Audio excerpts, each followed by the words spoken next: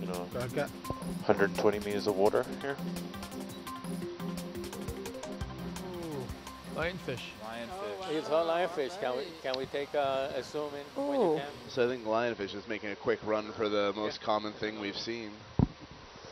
Yeah, two There's lionfish. 2 lionfish. Got a little more orange in it.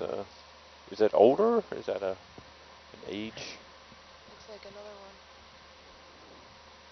one. Kill it. It's angry. Hercules tends to do that to fish. Yeah.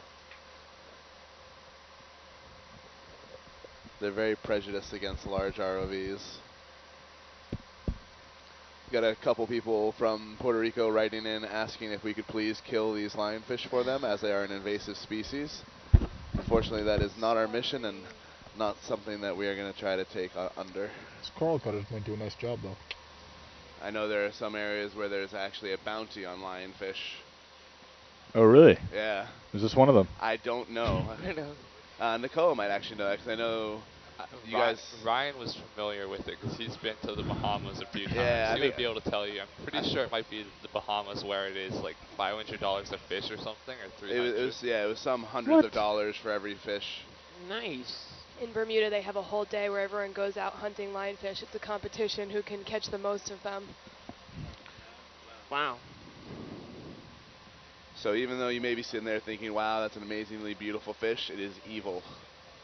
It's not evil. It is. No, Tara's right, it is not evil.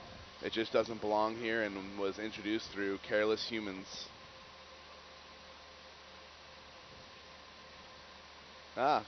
Lionfish count is up to 7 apparently, so I think this makes 9. Because we just saw 2 of them.